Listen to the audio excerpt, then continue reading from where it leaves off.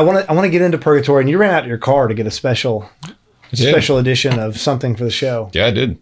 So it is a book called Purgatory is for Real. It was actually a gift from Catholic Answers. I called into the show to talk about Purgatory, and we had an interesting conversation with the author, Carlo Broussard. And did he sign it? No. I was come on, Carlo. No. You're out there, dude. Yeah. If you're out there, I want to come on Honest to God and sign the book. Yeah, seriously. You all will be forgiven. But, you know, he gets into the... Catholics are not the only ones that talk about purgatory. Right. I mean, if you think about it, even Exodus is kind of an entire book on purgatory in and of itself. But Zoroastrians, Buddhists, and he gives their flavor of how they teach what purgatory is and the purifying aspects of what happens in purgatory.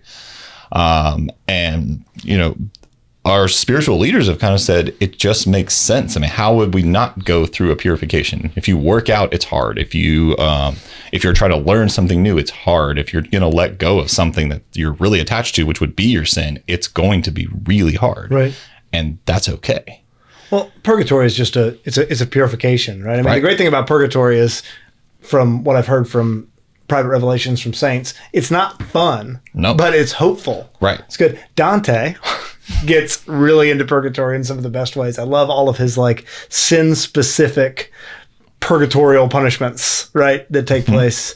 I think is it Envy, where the guys are on the very thin board going across the chasm and their eyes are sewn shut and they have to lean on one another and all of these things and support the other. They're reliant. I don't know. It sounds right. It's super cool. It's super cool. All right. Ben just gave me 2nd Maccabees, so I want to read 2nd Maccabees on purgatory right now.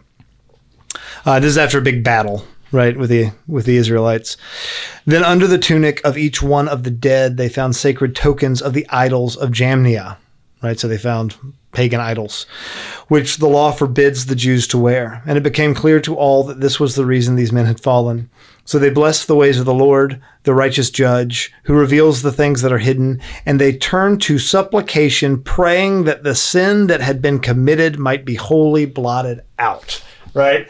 And that's scripture talking about praying for the dead. Why do we need to pray for the dead? Because we can, the dead can gain some benefit for us on their way to heaven. Well, before Christ, there was Abraham's bosom, right?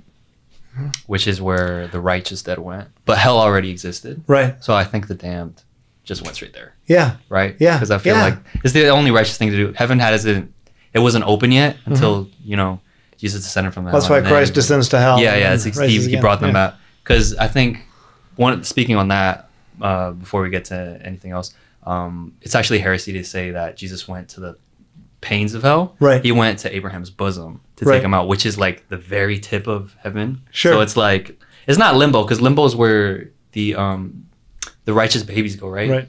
Yeah, well, it's not a doctrine of the church, but yeah, that used to be the belief that there was this separate place for unbaptized babies. Yeah. Okay. Yeah. So before Christ, it was Abraham's bosom, and I think that's where they're referring to. Yeah, it's the righteous pagans and all of these. It's this sort of not place between between hell and heaven, and it is scriptural, which is super cool, and I think something that we need to be more open to talking about.